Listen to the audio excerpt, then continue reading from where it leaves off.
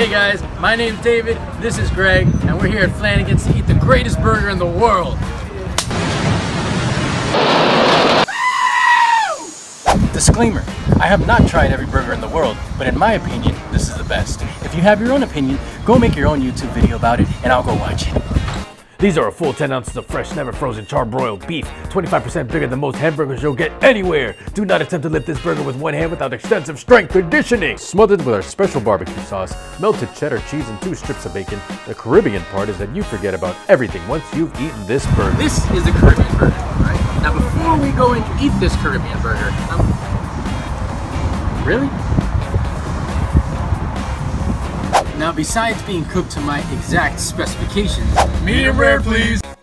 This is a thick, juicy, melt-in-your-mouth burger that you will never forget. It's just bursting with immense flavor. Now, once I take a bite, all my hopes and dreams are realized. All the stars have aligned. Look at that face. Look at that face's satisfaction. I can't even speak.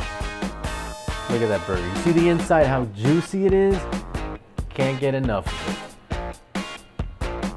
Now curly fries are better than regular fries, hands down, because it's like they're layered, so it's like you're eating a sandwich of fries. And it comes with a pickle spear.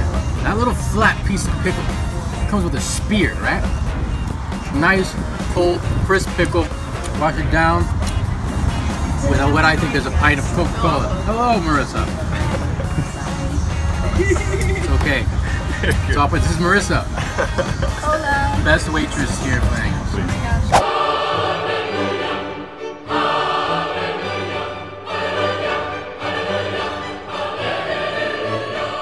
This is the special barbecue sauce here at Flanigan. Now, it sits on every table inside, like a best friend should, waiting to get picked up and just being tossed around on any meal you have. It works with everything. Put it on my burger, put it on my fries, maybe a little bit of my soda. Now I look at the back, I don't know what the hell the nutritional facts are, but this thing tastes great, and I put it on everything.